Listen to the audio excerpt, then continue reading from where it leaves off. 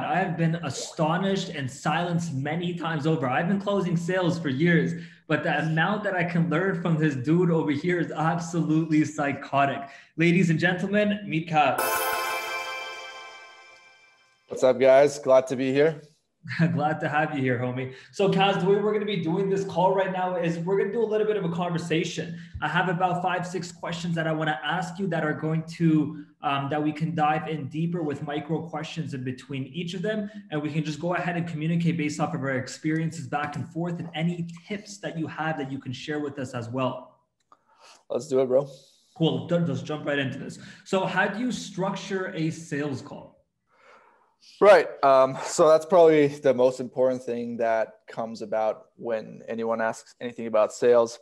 The first thing is the way I structure it is I don't really have something that I'm going to ask exactly. I have like a general understanding of which way I'll go, but typically it's question-based, very heavily question-based, and I will use those questions to craft an offer on the fly. And then I'll deliver the offer. The way I structure it is that I have some key points that I want to get out of the prospect, which is urgency. What is their budget? What is their decision makers? What are their decision makers? And what are some possible objections they might find? I might think that they might throw away. I'm going to try to get those out of the system. Now, I don't have like, okay, I have to get urgency before budget. I have to get budget before decision makers.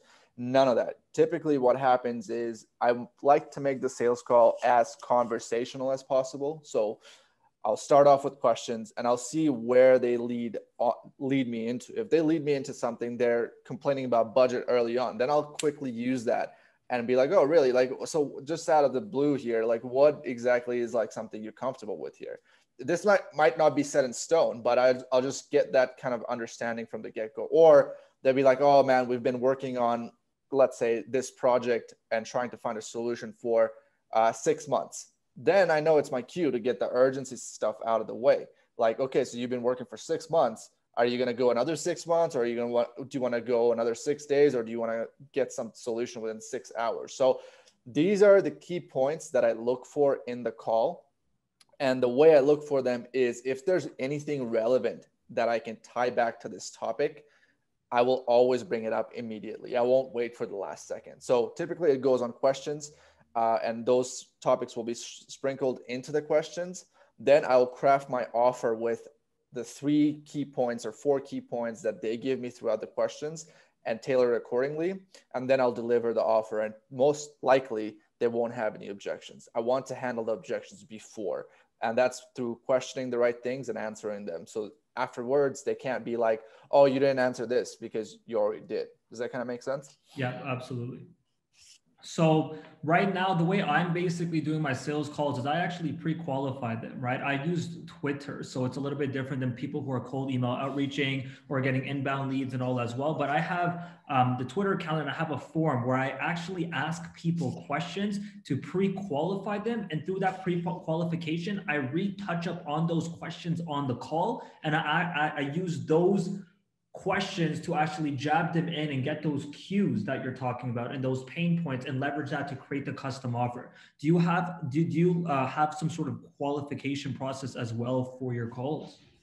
Right. What you're doing is basically inbound, right? And when you do inbound, you have a significant amount of leverage over the client's interest or the prospect's interest. If you're doing outbound, let's say, for example, cold email, LinkedIn, Facebook groups, whatever it may be, if you're doing those and if you send a potential prospect who doesn't know you existed like 5 minutes ago, a very detailed form, I can pretty much guarantee you 9 times out of 10, they're going to ghost you. And it's not even like they're not a serious prospect or not. It's basically they just don't know you well enough to care that much where they spend 10 minutes going to a form. So the best way I have found is when you do like, let's say very cold outreach, you want to get them onto a quick intro call, like call it a 5-minute intro call, call it a 10-minute intro call.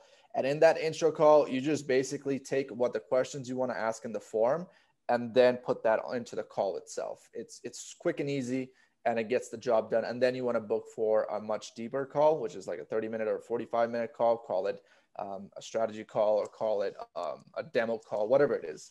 So that's the way I like to structure it. But every time there's inbounds, we always send like a form first thing, and we can get an idea. And then we skip the intro call and go directly into the actual sales call itself. Okay, so in that cold email, how do you get them into an intro call? Because I know a lot of people who just deny it. Do you just say like, hey, you ready for a quick, like to hop in a quick chat, 5-minute chat, whatever it is?